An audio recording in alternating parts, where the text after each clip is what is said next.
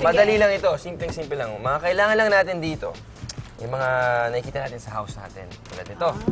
Plastic bottle. Plastic bottle. Itong craft foam.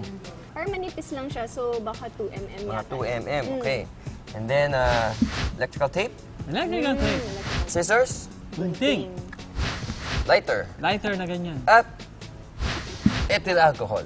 Okay. So, una, bubutasan natin ang bottle para kumasya ang bibig or yung nguso nitong lighter. Parang ganyan, okay?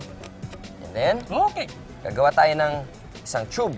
Gamitin natin itong duct tape. Okay? Para i-seal lang ang rolled na craft foam. Para magmukhang tube, gano'n. yes, para yung shape niya ay Sa kabilog. Cylinder. Ayan. tight. Sakit yata yan. Ayan. Para lang ma-seal ang ating tube. Okay na siya. Ayan. Sa opening ng bottle.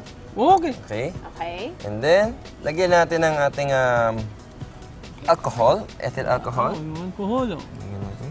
Konti lang. Konti lang. Okay. Tapos, i-swirl ko lang siya ganyan para ma-touch niya ang bawat surface ng bottle. Medyo nabasa na ang tube. Okay. Lagyan natin. And then, ready? Ayan na!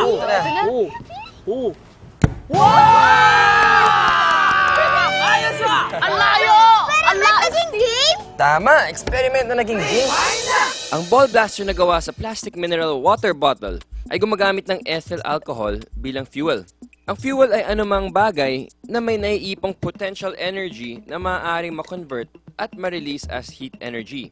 Ang ethyl alcohol ay isang uri ng liquid fuel na sumisindi pag ito ay umabot sa flash point. Ang flash point ay ang lowest temperature ng liquid fuel bago ito mag-change from liquid to gas at mag-vaporize para maging isang ignitable mixture sa hangin.